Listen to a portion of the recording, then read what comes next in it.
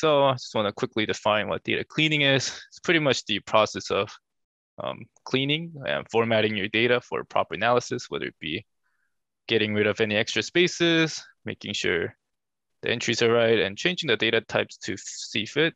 And this is probably one of the most important steps for any good analysis, since having unclean data usually results in malfunction. Usually you get like very wrong representation of your data when you create visualizations and stuff. So it's really important to have clean data to work with. And with that being said, we're gonna hop on to Excel to get started with our workshop. So I hope everybody has their data set downloaded by now and should be opened on Excel. So once you open Excel, you should sort of see this. We have a couple of worksheets that we're gonna work with today, but we're gonna start with this clean one right here. Let's see. So yeah, in this clean worksheet, as you can see, we have some website data. As you can see, we have whether their location. We also have information on whether they opened or clicked on a website or not. So we have some data to work with, but as you guys can see, it's not in the most optimal of states. It's pretty jumbled up. It's very messy. So what we want to do first is to make sure that each column gets separated to different columns. So what we're gonna do is first select all the data you can just click on the A and it'll automatically select all the data for you within that column. And what we wanna do is go under data. We're gonna go to text to columns. And what this is gonna do is Excel's gonna automatically just separate all the data into different columns. And it's going to be delimited since they're already separated by commas. But if we didn't have, anything to separate off of, we would have to manually create separations with the fixed width. And as you guys can see, we can, create spacings manually. But since we already have commas, we don't have to do that. And since it's comma separating our data, we're just going to select comma. We're going to press finish.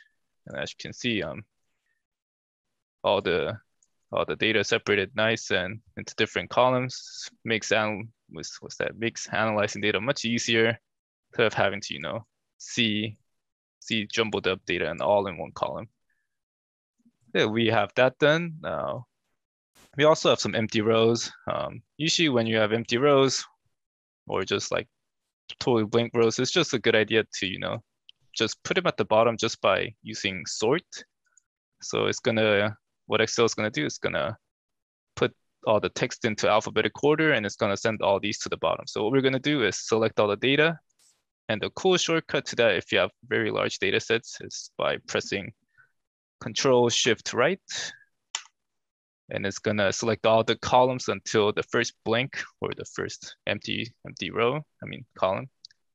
And then to select everything downwards here, it's going to press Control-Shift-Down. And it's gonna send you until the first break. So you wanna keep pressing Control-Shift-Down until you reach the bottom. So yeah. Now that we have all our data selected, all we're gonna do is just under the Home ribbon, I think Home tab, it's gonna go on Sort. You can sort in any alphabetical order. You can go A to Z. As you can see, when we sort it, sends all the empty cells to the bottom, which makes it really convenient and just makes everything tidier.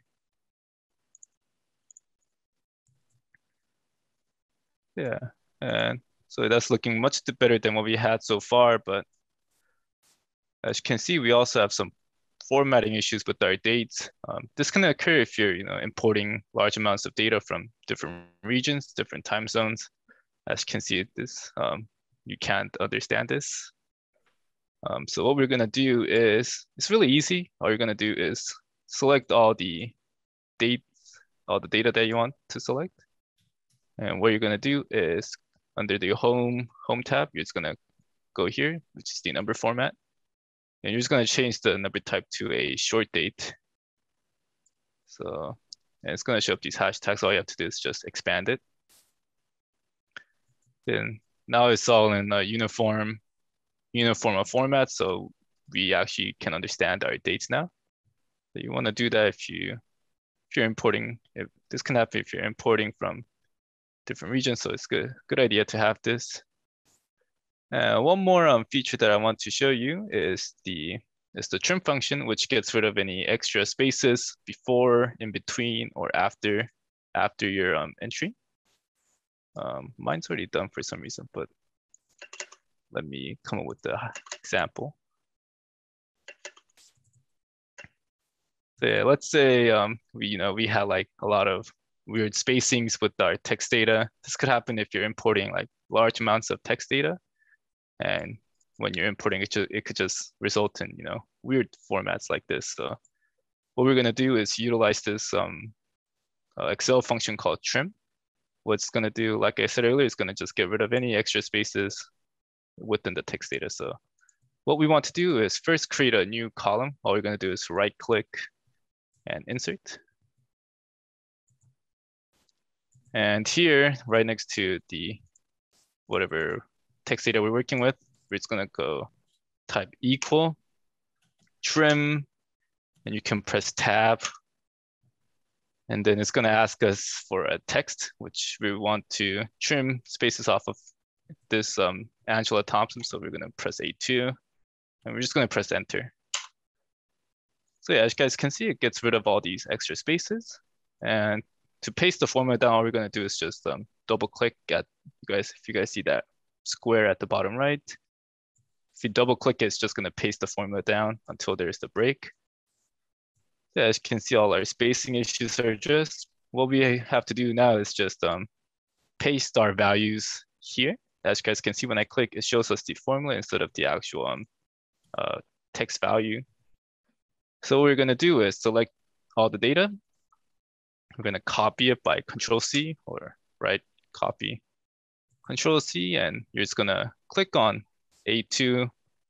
And instead of just pasting, you wanna just paste the values. So as you can see, all our spacings issues are addressed. And since we figured that out, we don't need this column anymore. So we're just gonna delete it. So yeah, those are some of the basic like cleaning functions within Excel.